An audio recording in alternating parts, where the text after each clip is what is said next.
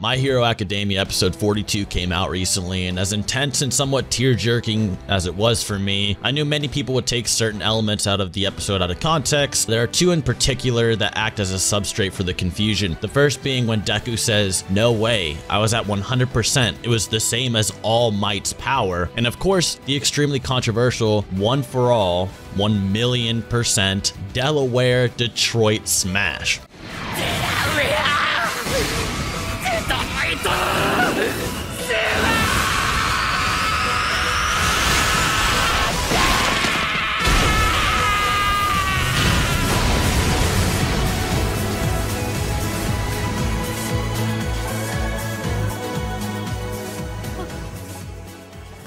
Many people then tried to scale Deku to being above All Might using this, or scale the series and so on when the scene is trying to represent something else entirely. So let's do this. One for All, 1,000,000% explained. Taking this one at a time, we should first go over Deku's statement comparing his 100% to All Might. Now, most people will realize this shouldn't be taken seriously for a few reasons, but to quickly skim and slap it out of the way, we can easily compare Deku and All Might versus Noumu in their performances. In the fight versus Noumu, Deku comes swinging with a 100% smash and notices Noumu tanked his punch without flinching. Likewise, All Might challenges Noumu later on and hits him with the Carolina Smash that almost knocks Noumu off of his feet, with Noumu here being more on guard than versus Deku, whereas versus Deku he had to jump in the way and protect his master. Later on in chapter 172, we also see that when All Might begins to train Midoriya to use One for All better as to not always go 100%, Midoriya states if All Might moved at 100% without breaking a sweat, he would always cause a windstorm in the surrounding area. This is to explain that even versus Noumu initially, the sheer movements of All Might at 100% would cause massive storms like in the battle with Slime near the start of the series. It's also extremely evident that 100% All for One can have varying levels of power depending on the user. For example, All Might says in his prime, defeating Noumu would have only required around 5 punches to now requiring over 300. Feat-wise, this is also supported with All Might being able to casually throw a left jab and taking out a city block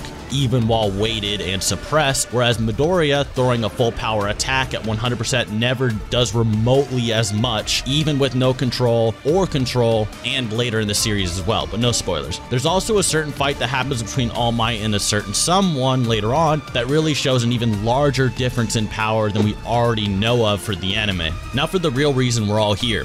Deku, One for All, 1,000,000%. What happens here is that Midoriya is pushed into a corner and is forced to use One for All to its utmost limit. Even then, this isn't enough, and after having flashbacks in the manga, something in the anime that really shouldn't have been left out, All Might versus Noumu, and how All Might can go beyond the 100% power of One for All. This then spawns the idea that Midoriya can go beyond 100%, and with a life or death adrenaline rush, screams out 1,000,000%. But was it really that much? Well, according to Horikoshi, who was apparently barraged by similar questions, the author of My Hero Academia, he states this: "I've received reactions from both countless fan letters and by my friends in manga alike that they didn't get the 1,000,000% thing at all. I'm honestly really sorry it ended up being so opaque. Of course, he wasn't actually putting out 1,000,000%. It was merely Izuku's emotional battle cry to psych himself up.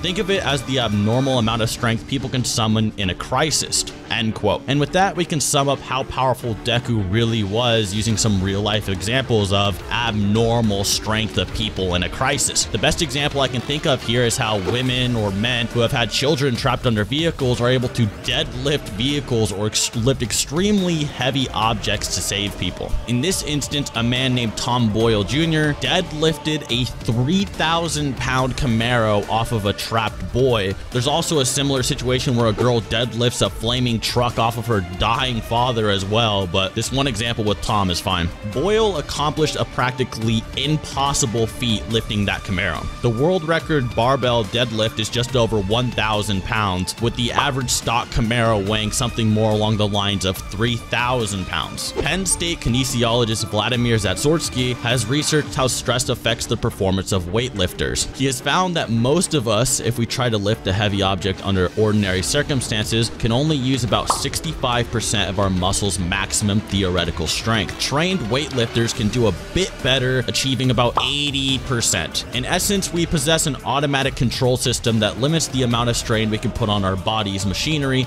so that we don't injure unnecessarily. Normally, however, this would only allow, say, someone who can lift 100 pounds to be able to, say, lift 135 pounds. But the biggest effect here is the mental strength and numbness given when you go under this nigh shock routine. You don't feel any pain. You just keep lifting and lifting and your body doesn't move or stress whatsoever. In fact, by the end of it all, Boyle realized that after his body's natural numbness and superpower quote unquote wore off, he had clenched his jaw so hard lifting that he shattered 8 of his teeth.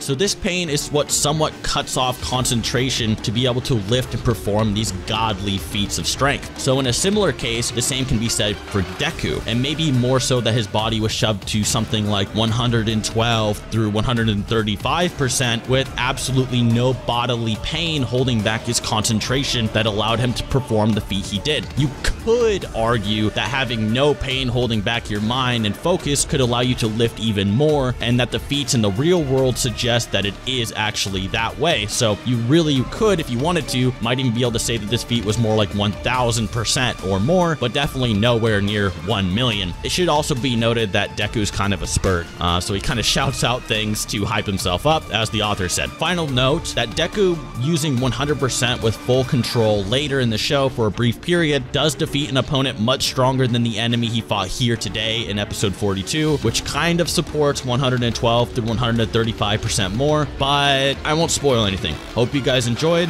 Look forward to a Prime All Might scale in the future when we see All Might fight that certain someone, wink wink, and till next time.